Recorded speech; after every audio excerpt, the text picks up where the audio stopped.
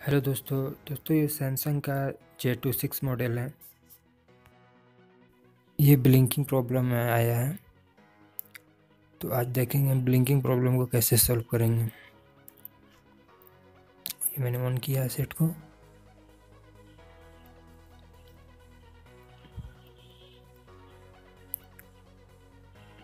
ये ऑन हो रहा है।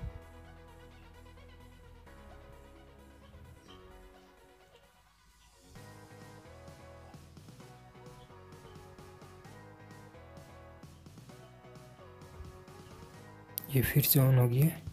ये ब्लिंकिंग का प्रॉब्लम है। 2016 का मॉडल है।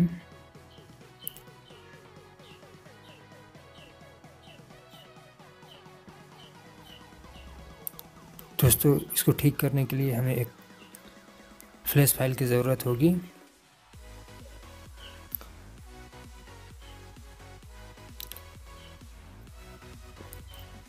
ये इसका मॉडल है, मैं आपको दिखाने की कोशिश कर रहा हूँ।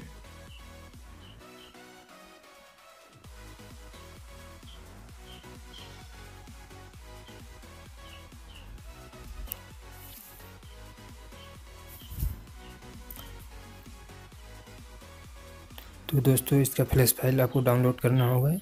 गूगल से आप इजी डाउनलोड कर सकते हैं।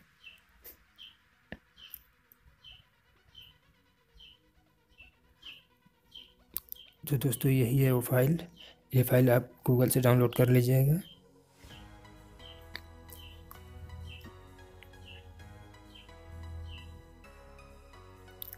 दोस्तों हमें सीधा ओडिन पे चलना होगा। आप अपना ओडिन ऑन कर लीजिएगा। इसके बाद एपी पे आपको जाके आपको वही फाइल चूज़ करना होगा जो डाउनलोड कर रखी होगी। मैं सिलेक्ट कर लेता हूँ अपना फाइल पे।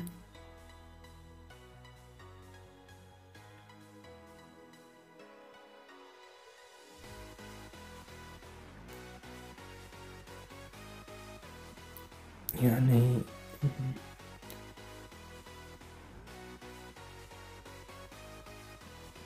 सैमसंग का J26 ये रहा फाइल। इसे में सिलेक्ट कर लीजिएगा आप। दोस्तों इसे हमें कुछ देर वेट करना होगा। वेट कर लेते हैं जब तक ये ले रहा है, लोडिंग ले रहा है।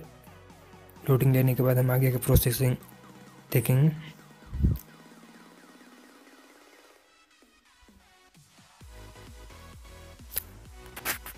दोस्तों ये लोडिंग ले लिया है। अब हम अपने मोबाइल को पहले डाउनलोड मोड में ले आएंगे।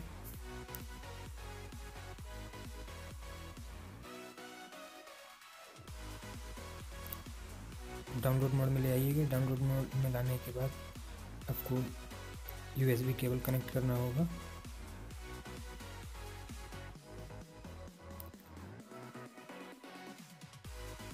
USB केबल कनेक्ट करने के बाद आपका ओडिन में शो हो जाएगा ग्रीन कलर का, समझ लीजिए लोड ले लिया।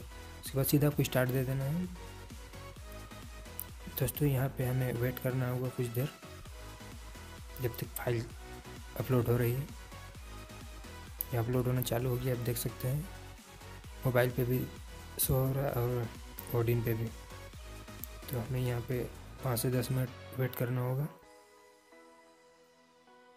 वेट कर लेते हैं।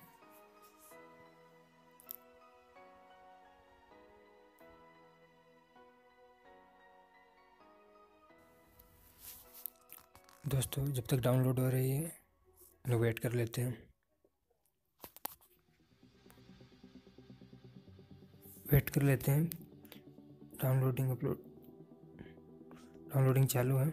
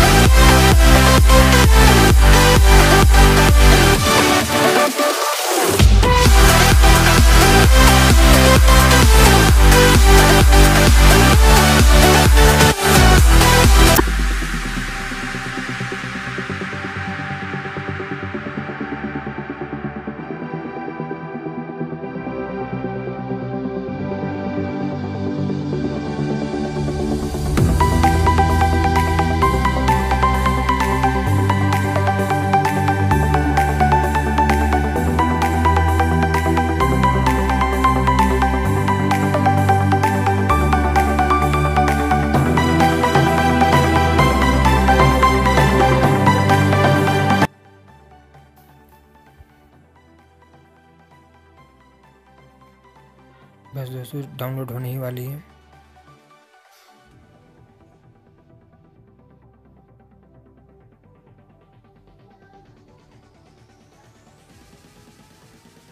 अब बस रीसेट हो गया दोस्तों। अभी ऑटो ऑन हो जाएगा। ऑन होने के बाद ये अपना रीसेट ले लेगा। और होने के बाद दोस्तों ये ब्लिंकिंग जो प्रॉब्लम है ख़त्म हो जाएगा, सॉल्व हो जाएगा। आप देख रहे हैं यहाँ पे सिस्टम इंस्टॉल हो रहा है।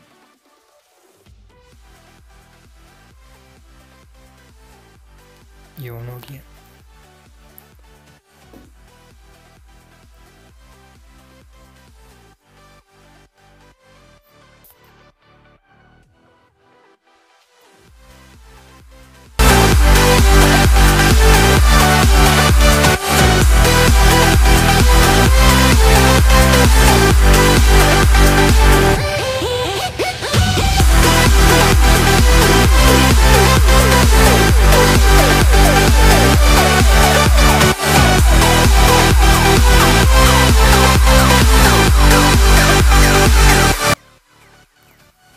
दोस्तों अब ये सिस्टम को अपग्रेड करेगा। दोस्तों सिस्टम अपग्रेडिंग चल रहा है, अपग्रेड होने देते हैं।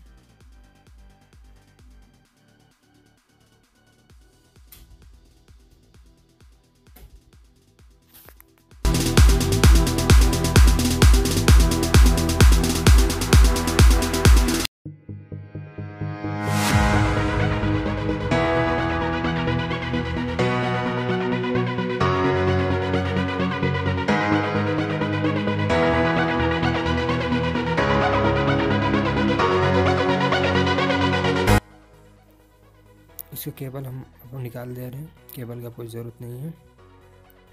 ये वेलकम आ गया। स्टार्ट पे क्लिक करेंगे, आगे बढ़ेंगे। वाईफाई सेटअप, तो दोस्तों वाईफाई सेटअप मांग रहा है। वाईफाई सेटअप ऑन करना ही होगा, ऑन कर देते हैं। ऑन करने के बाद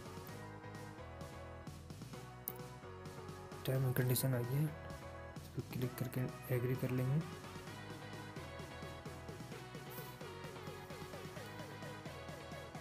दोस्तों चेकिंग कनेक्शन, तो चेक होने देते हैं।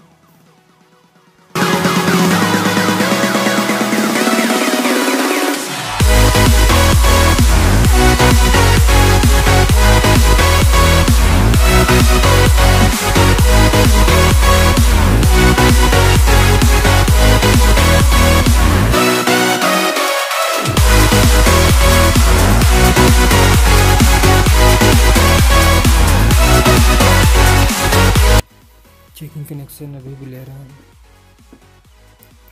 सॉफ्टवेयर अपडेट आ गया, तो हम यहाँ पे नेक्स्ट कर लेते हैं। नेक्स्ट करने के बाद वेट करते हैं।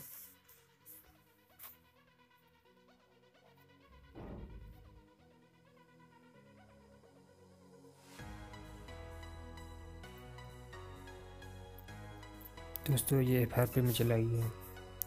दोस्तों अगर इसका ईमेल आईडी आपको पता होगा तो आप इजी खोल सकते हैं, बट मुझे तो नहीं पता है, तो मैं FRP रीसेट कर देता हूँ। FRP रीसेट करने के लिए मुझे ओडिन की ज़रूरत पड़ेगी, तो मैं दोस्तों ओडिन ऑन कर लेता हूँ। दोस्तों मैंने ये ओडिन ओपन कर लिया है। ओपन करने के बाद सीधा AP पे सेलेक्ट करके फाइल आप चूज़ कर लीजिएगा।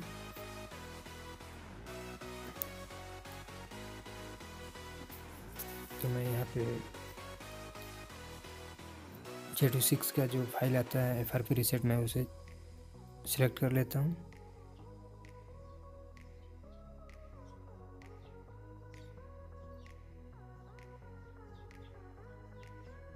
ये रहा, मैं सिलेक्ट कर लेता हूँ। सिलेक्ट करने के बाद फिर USB केबल से कनेक्ट करना होगा मोबाइल को। पहले यहाँ पे वेट कर लेते हैं जब तक के लिए मोबाइल को डाउनलोड मोड में लाने के बाद USB केबल कनेक्ट करना होगा।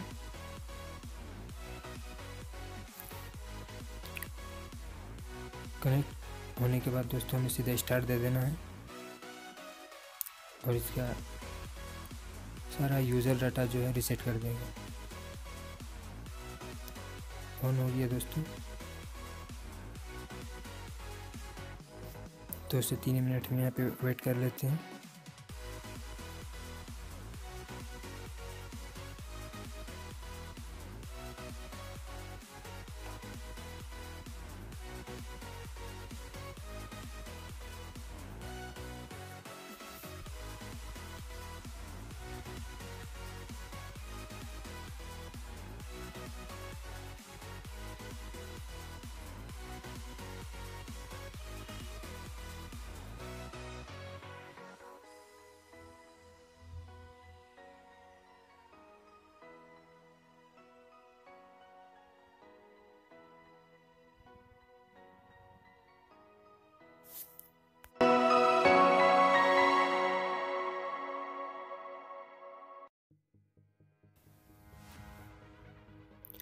दोस्तों ये देखिए डायरेक्ट ऑन हो गया।